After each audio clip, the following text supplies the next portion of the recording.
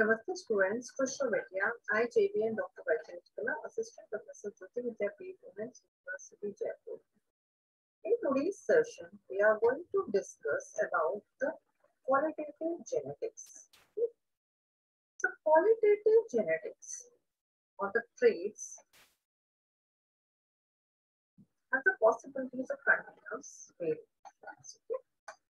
So, when we talk about the qualitative genetics, in 1760, the Joseph Paul writer reported first case of the continuous variation due to the qualitative trait. The qualitative characters are an inherited characters that express the phenotype in all degree of variation, one often indefinite, extreme, and other are characters determined by the polygeny. So the difference between the qualitative and the quantitative traits. The qualitative traits and the quantitative traits. The qualitative traits are the character of the kind and the quantitative traits are the character of degree. Discontinuous variations are the qualitative traits or the qualitative types are the discontinuous variations or the distinct phenotypic classes. And the quantitative traits are the continuous variations or the phenotypic measurement of a spectrum. Qualitative traits are the single gene effects and the quantitative traits are the polygenic control or the effect of the single gene whose like to be detected. The qualitative traits are concerned with the individual matching their progeny and the concerns with the population of an organism consisting of all the possible kind of mating. The analyzed by making the count and ratio.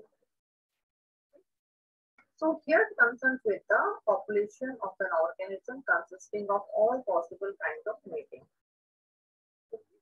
So the qualitative traits are the analyzed by making the count and the ratio, and the statistical analysis is done in the quantitative traits. Okay.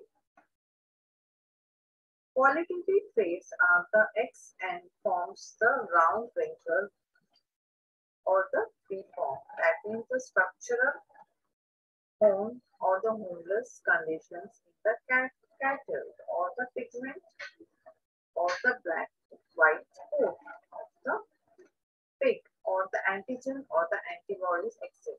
The qualitative traits that means improvement or the skin color or the eye color, that means the hair color or the weight or the height. In plant, the seed color in hair sizes or the length of the corolla, okay, of the tobacco. In animal, the size in chicken, size in habits or the white spotting, etc. The multiple factors or the hypothesis concerned. The multiple factors and the hypothesis concerned, that is a gene in an individual producing a slight effect on the phenotype but in combinations with a few or many other types controls as the qualitative characters and is called polygeny. Okay? So here, since there are many genes of this kind for one qualitative characters, they are also known as multiple factors. These factors have too small and effect to be traced. Okay? So those genes which contribute to the trait involved is called contributing effects or the active genes or the alleles. Those alleles which do not contribute to the trait involved are called non-contributing or non-effective or null genes. Some characters of the quantitative traits, that means the inheritance of the relative simpler qualitative due to the multiple factors of the polygens will be illustrated in this section. So the kernel color in wheat, the skin color in the human, or the eye color in the human. So the kernel color in wheat or a whole grain of the seed of the cereal plants such as the corn, wheat, barley is called the kernel. So the kernel color in wheat are studied by the Swedish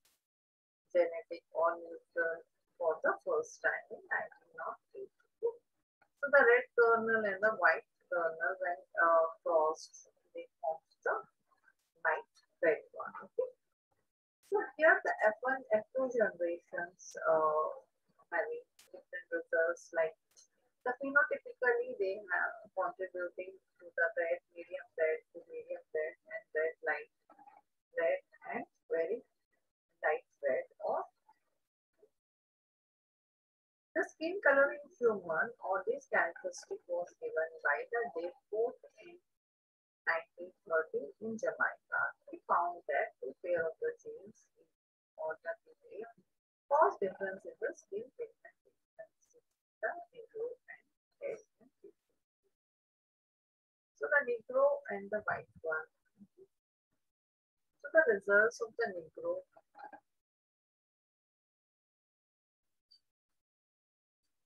It is polygenic inheritance of the skin color in human.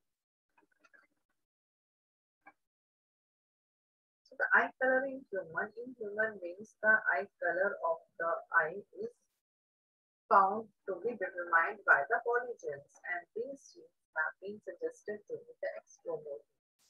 At least 9 classes of the eye can be recognized in human.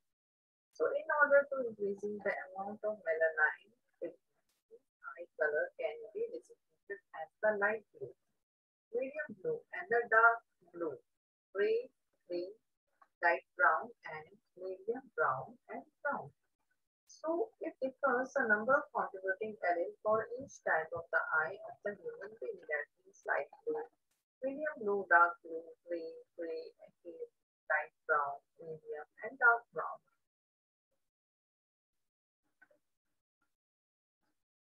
Thank you. This session is powered by 2.0 VIDYAPEETH Women's University, Jaipur. If you have any queries, we'll discuss in the problem solving session.